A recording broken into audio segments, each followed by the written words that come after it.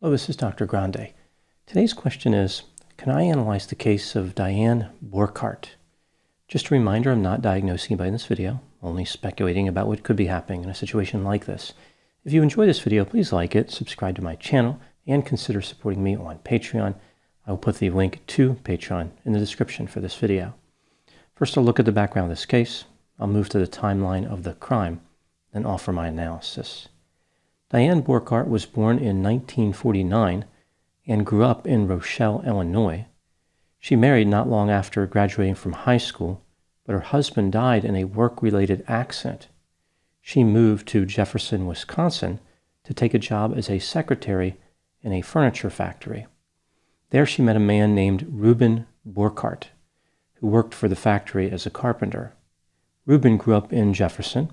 He married a woman named Susan, who he met in high school. The couple had 2 children together, Brooke and Chuck.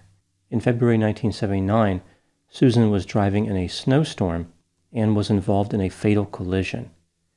Reuben connected with Diane because they had been through similar experiences. They both unexpectedly lost their spouses. When Reuben first met Diane, Susan had only been dead for a few weeks. He complained to Diane about how he had to raise 2 children alone. Brooke was 3 and Chuck was 1. Reuben was frustrated and desperate for a romantic partner. Diane offered to help out with the children. She comforted Reuben. She would prepare him food and help him around his house, which he had built himself. Diane and Reuben had sex, and not long after, Diane became pregnant. Reuben's friends urged him to slow down, to take his time, but he refused. The couple married in October 1979, just 8 months after Susan was killed. Reuben, Diane, and Reuben's 2 children all lived in Reuben's house. In June of 1980, Diane gave birth to a daughter, Reagan, who was her clear favorite.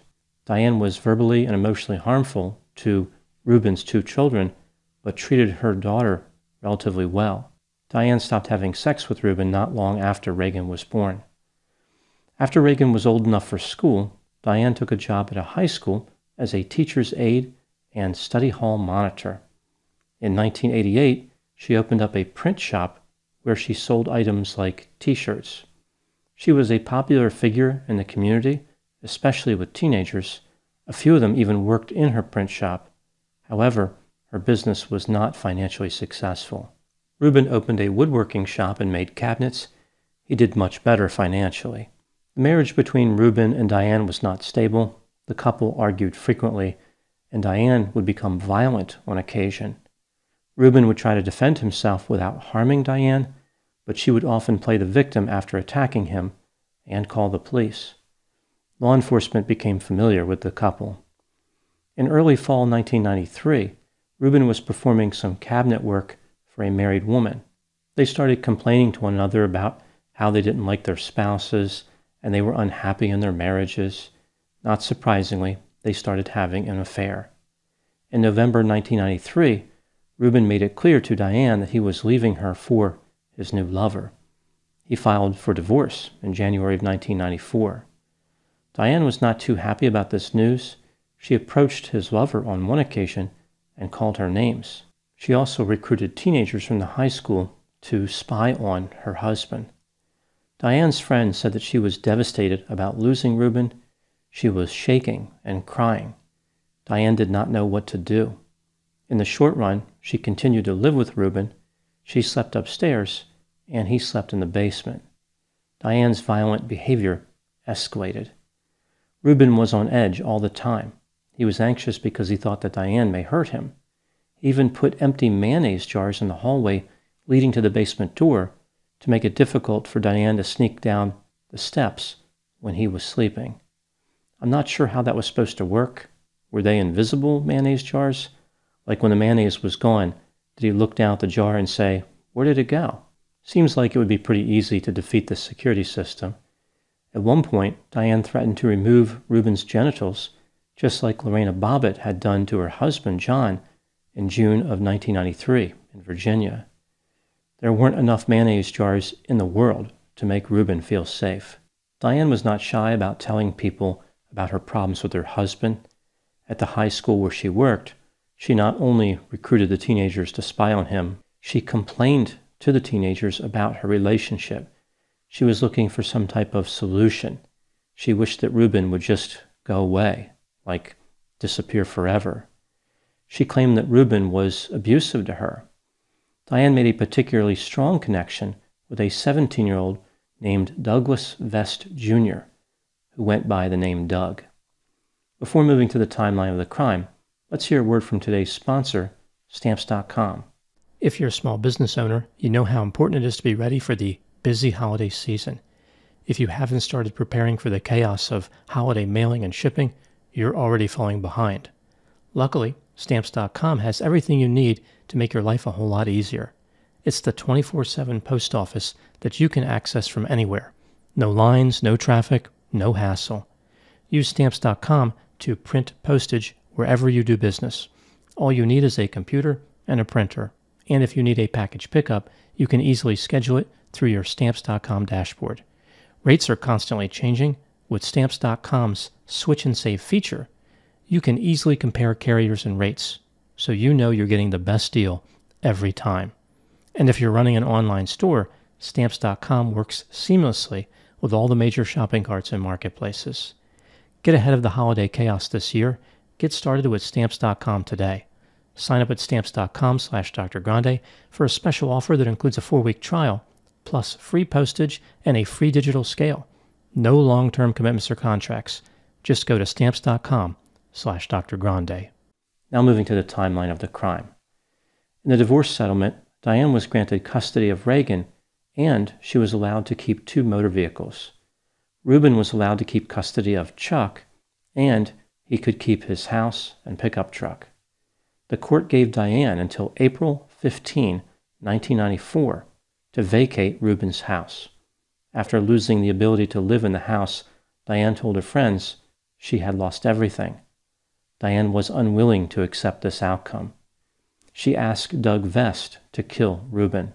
At first, Doug wasn't ready to jump aboard the murder train, but he changed his mind when Diane offered him $20,000, 2 cars, and her engagement rings. She wasn't promising to marry him or anything. I think the rings just didn't have any sentimental value to her anymore, so she thought she might as well use them as a form of payment.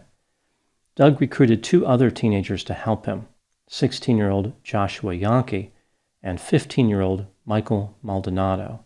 The trio drove out of town to meet a friend of Michael's and purchased a .410 shotgun. On April 2, 1994, 13 days before the deadline to vacate Reuben's house, Diane caused an argument with Reuben. She attempted to take a sewing machine that belonged to Susan from Reuben's house. When Reuben tried to physically remove the sewing machine from the trunk of Diane's car, she jumped on his back. He threw her to the ground in self-defense, which caused her to be bruised. She called the police, but they did not arrest anybody. They asked Diane if she could spend the night somewhere else. She decided to drive over 3 hours away to the residence of Susan's family. During the early morning hours of April 3, 1994, Easter Sunday, Doug, Joshua, and Michael arrived at Reuben's house in Doug's car. Only Reuben and his 16-year-old son Chuck were in the house at this time. Diane had taken the family's miniature schnauzer with her, a dog that barked at anyone who entered the house. Diane had created a miniature schnauzer-free zone of death. Doug had been advised by Diane that the shop door would be unlocked, but he and the other 2 teenagers could not find it. Eventually, the trio entered through an unlocked garage door. Joshua became scared, left the house, and waited in the car. Doug and Michael expected to find Reuben asleep in the basement, but when they reached the basement steps, they realized Reuben was awake and walking up the stairs. Michael used the shotgun to shoot Reuben once in the chest. Reuben fell down the stairs. As Reuben started to get up, Michael shot him a second time. Reuben was mortally wounded, but not yet dead. Doug and Michael then made their way to Doug's vehicle, met up with Joshua, who was already there, and drove away. They threw the shotgun and their gloves out of the window of the vehicle. The items were never found. After hearing the shotgun blasts, Chuck made his way downstairs and found his father bleeding. Chuck called 911 at 3:35 a.m. Reuben told Chuck that 2 men conducted the attack. He also said, "I can't believe she would do this," ostensibly referring to Diane. A police officer who arrived on the scene also heard Reuben talk about 2 men. On the way to the hospital in an ambulance, Reuben died from his injuries. During the investigation, the police found 2 spent .410 shells. Chuck owned a .410 shotgun, and he was the only other person in the house. However, the police determined that his shotgun was not the murder weapon. Chuck was excluded as a suspect. There was no forced entry into the house, and nothing was stolen. The police thought that maybe Diane was involved, but they did not have enough evidence for an arrest. Nothing happened with the case for several months. Eventually, after a reward was offered, a teenager came forward and told the police that Doug, Michael, and Joshua were the killers. The teenager knew this because Michael told him. The police interviewed Doug, and he confessed right away. The police then arrested the remaining conspirators. Joshua was offered a plea deal in which he would plead no contest to second-degree intentional homicide, and the state would recommend 13 years in prison. In a surprising move, the judge ignored the recommendation and sentenced Joshua to 18 years. He was released in 2006. Doug was offered the same plea deal, but after seeing how the judge failed to honor the state's recommendation for sentencing Joshua, he decided to go to trial. Doug was convicted of first-degree intentional homicide and sentenced to life in prison with the possibility of parole after 25 years. Michael was convicted of the same charge and received the same sentence, except he will have to wait for 50 years to be eligible for parole. Diane was convicted of conspiracy to commit first-degree intentional homicide and using a child to commit a Class A felony. She was sentenced to life in prison with the possibility of parole after 45 years. The earliest she can be released is in 2035 at the age of 85. Now moving to my analysis. Was Diane Borchardt actually guilty of murder? She continues to maintain her innocence. Let's take a look at the factors both for and against the idea that Diane was guilty, starting with the inculpatory evidence. Diane's husband was shot and killed as part of a conspiracy that involved Doug Vest. Diane regularly had contact with Doug. Diane's defense team admitted that she complained to Doug about her marriage. Doug implicated Diane in the conspiracy. The teenage conspirators knew that Reuben was in the basement and appeared to have knowledge regarding the layout of the house. They didn't steal anything from the house. They were clearly there only to kill Reuben. A 19-year-old named Shannon Johnson, who worked at Diane's print shop, witnessed negotiations about the homicide between Diane and Doug. She also witnessed Diane giving money to Doug. Reuben's cousin testified that Diane had tried to recruit him to kill Reuben. Diane even gave him a hand-drawn map of the house. Diane just happened to be over 3 hours away when the murder took place. In addition to her daughter, she took the family's dog on the trip, which was very out of the ordinary. Diane had a history of violence in her relationship with Reuben. She was manipulative and controlling. Right before the murder, Diane suffered a defeat in court and was being kicked out of Reuben's house. Moving to the exculpatory evidence, Doug could have recruited the other teenage conspirators by himself. Maybe after hearing Diane's constant complaints, he thought that he could play the hero, like he really felt some type of connection to her and took the initiative to become a killer. That's pretty much it for exculpatory evidence. When considering all the evidence, do I think that Diane was guilty? Yes, I believe that she is guilty in reality and guilty beyond a reasonable doubt. This case is sometimes thought of as a close call as far as her guilt. For example, in Jefferson, the community was split about 50-50. But I don't see this case that way. I think there is compelling evidence as to her guilt. Now moving to the final item. How would I conceptualize this case? What do I think happened? This is just a theory, my opinion. When Diane's first husband was killed in a work accident, she felt cheated out of a life that she was destined to live. When she met Reuben and learned that his wife had tragically died, she saw an opportunity to rebuild, a chance to make up for lost time. In a sense, Diane absorbed Susan's legacy, kind of like the plot of the 1986 movie Highlander. This movie involves these ageless swordsmen who battle each other throughout the centuries. When one is victorious, through decapitating his adversary, he gains all the power the adversary possessed. This is how Diane felt about Susan. She was able to collect all of Susan's power. Diane wanted Susan's husband, her house, and even her children. She was unwilling to give Susan credit for any of her achievements in life and wanted her completely forgotten. For example, Diane hid the fact that Susan was the biological mother of Brooke and Chuck. She led Reuben's children to believe that she was actually their biological mother. Diane removed photographs and everything else connected to Susan from view, either by throwing them away or hiding them. And Diane refused to let Susan's name be spoken by anyone, ever. For Diane, it was about restoring this ideal life. She didn't care if Reuben was satisfied in the marriage or not. It never occurred to her that he might leave. When Reuben had an affair and announced that he would be getting divorced, Diane refused to lose the life that she had.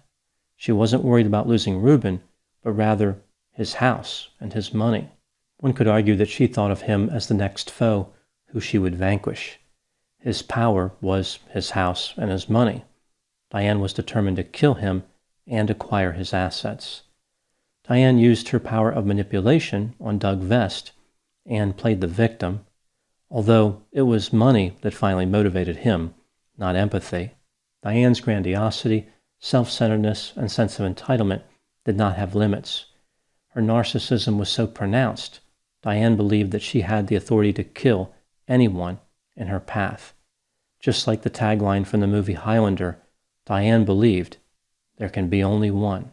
Those are my thoughts on the case of Diane Borchardt. Please put any opinions and thoughts in the comment section. They always generate an interesting dialogue. As always, I hope you found my analysis of this topic to be as intriguing as an alarm system made up of miniature schnauzers armed with mayonnaise jars. Thanks for watching.